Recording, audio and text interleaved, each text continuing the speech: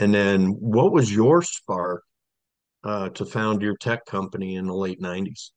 Well, it's a little bit of a long story, but I'll try to keep it to the interesting points. But it really starts out. I grew up in a poor family, and I knew what it was like to want and to want more.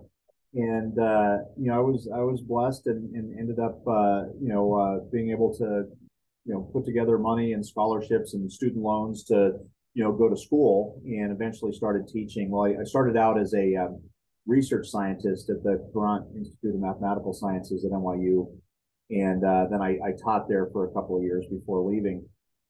And that was a great time in my life. A poor kid from a single parent family, that was able to have a teaching and a research position at one of the largest, private universities in the country. I mean, that was a big deal. I made it. And then I had this idea of doing something bigger. I was going to do a startup company, and I did a startup company that did exactly what I needed. At that point, I had a research position, I had a teaching position. I'm traveling around to conferences, I'm giving talks, I was writing books. So I was writing research papers. There's all this stuff was going on, and I just needed to organize my life. And so I wrote, some groupware software that ran on a web server that did all that stuff. It was a calendar, asset scheduler, conference rooms, that sort of stuff. Contact manager, it was basically personal information management.